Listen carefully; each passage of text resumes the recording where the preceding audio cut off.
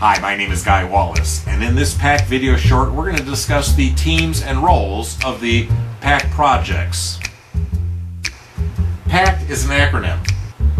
It stands for Performance-Based, Accelerated, Customer and Stakeholder-Driven Training and Development of Any Blend. The PACT processes are best accomplished via participative team meetings, where the team is facilitated through the analysis and design and other activities. These teams include subject matter experts and master performers. For decades, I have been differentiating between master performers or exemplar performers from subject matter experts. Master performers are doing the job to a level of mastery immediately before they come into this project.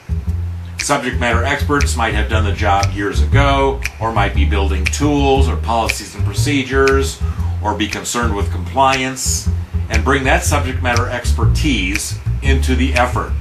But master performers bring the mastery of performance, their knowledge and skills and their abilities to do the performance, into the project. However, we must be careful with the use of master performers. Research tells us that up to 70% of what a master performer knows in order to do the performance is at the subconscious level. They don't even know what they know in order to be able to do.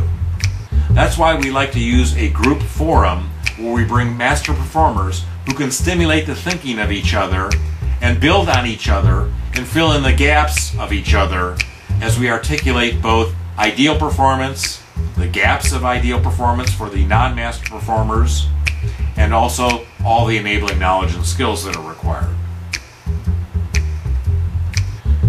These efforts can be accomplished via more traditional individual analysis, interviews, observations, document reviews, but at increased cycle time and costs.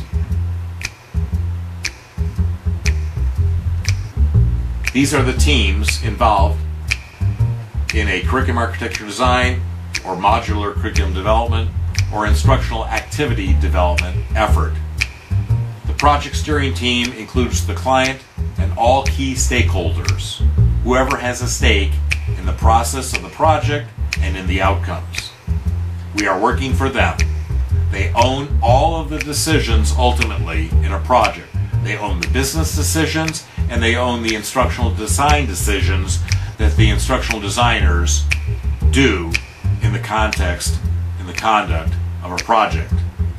The project steering team can reverse any decision that's been made for whatever reason that they have. They live with the consequences of the right or wrong decisions. We are working for them. The analysis team are the master performers and subject matter experts and sometimes novice performers and sometimes management and supervisors of the target audience. They're going to articulate ideal performance, the gaps that exist in the incumbent populations, and all of the enabling knowledge and skills that are required to perform at a level, ideally, at a level of mastery. The design team is a subset of the analysis team if it's not the entire analysis team. What we don't want on a design team are new players at that point, for we find that they will have a tendency to want to re-look at all the analysis data, rename it, reverse some of the things that are articulated in the analysis data, and that becomes quite problematic. I've had a few projects where the design team redid the analysis data during the design team meeting and didn't produce a design. Not a good thing. The implementation plan is unique to a curriculum architecture design project. As a curriculum architecture design project produces no new content, it simply identifies the need, rationalizes existing content against that need, and then prioritizes the gaps. This team prioritizes the gaps and approves the costs and the schedules that are estimated for the acquisition, the development or the acquisition of this content. The development teams are unique to both MCD and IED, the new product development efforts of the PACT processes. This would include instructional designer types and master performers and other subject matter experts, whoever holds the content that needs to be captured into whatever deployment, media, and mode has been chosen for the instruction. The pilot test team includes two types of pilot participants: target audience representatives, so that we can measure learning. However, target audience representatives cannot reflect on the accuracy, completeness, and appropriateness of the content. They wouldn't know.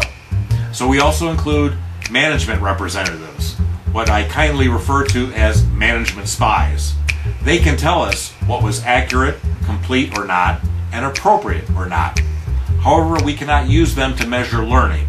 So we need both types in our pilot testing efforts. The instructional systems design team are the ID folks, the instructional designers or developers. They're going to be doing the analysis, design, and development of all of the content and manage the project from the supply side.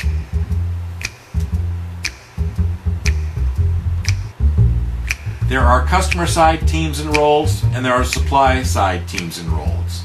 We need to learn to collaborate to produce worthy instruction and information that will truly enable people to perform because they've learned it prior to the need or in the moment of need, or both.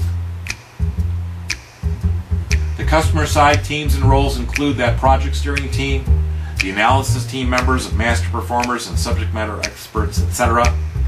They're on the design team, the implementation planning team, the development team, and the pilot test participant team.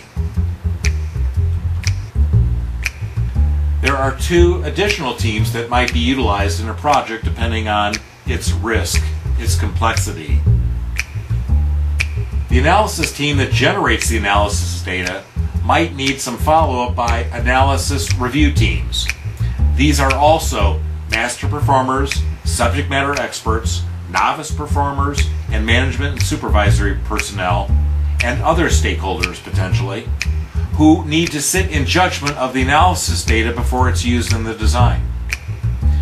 Where we'd like to bring 8 to 12 people together in an analysis team meeting, if the target audience is 30 to 50,000 people, that's too small a sampling for some clients, and this gives them a mechanism in order to conduct a thorough review of the analysis data before it's used in the design. Even though we like to take all of our data to the project steering team and have them review and approve it, it may be beyond their capabilities to review the nuanced details in the analysis data. They may be too far removed, too high in the organization from this work activity to really know, is it accurate, is it complete, and is it appropriate? So the use of the ARTS, or analysis review teams, are helpful to clients when that situation occurs. The same is true at the design team level.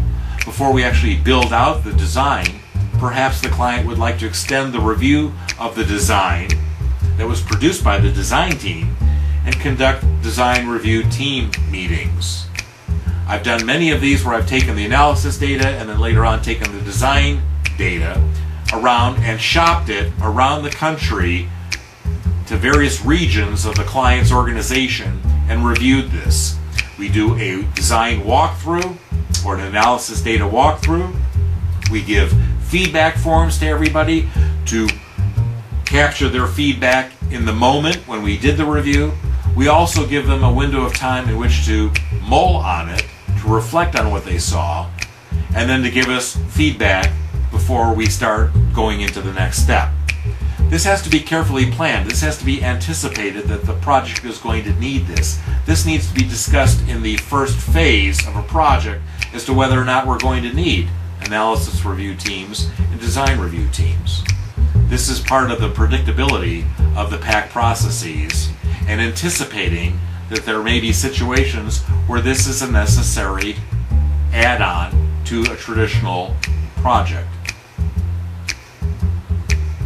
The supply side teams and roles include that of the PACT project planner and manager, the analyst, the curriculum architecture designer, the modular curriculum development and the instructional activity development designers, the lead developers, the development team, and the pilot test facilitation team. The lead developer takes the designs and is responsible for ensuring that what gets developed reflects the modularity of the design. Too often I've seen in projects where the design has created a certain modularity so that reuse of the content is more likely at lower cost in the future, only to find that the development team did us a big favor and combined things and made it simpler and easier, and lost that modularity. Later on, the client paid for it when they went to go reuse that content, as they would have to extract content when it could have been built in a modular fashion. That's the purpose of the lead developer. They participate in the design efforts so that they understand the design through and through, and then they take and lead the development efforts in that phase of the projects. In the pilot test facilitation team, those roles vary depending on what deployment platform and media and mode are going to be used to deploy the content.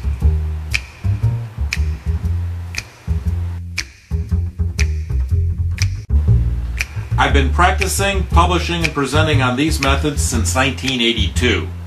My recent book, PACT, covers all of this in great detail.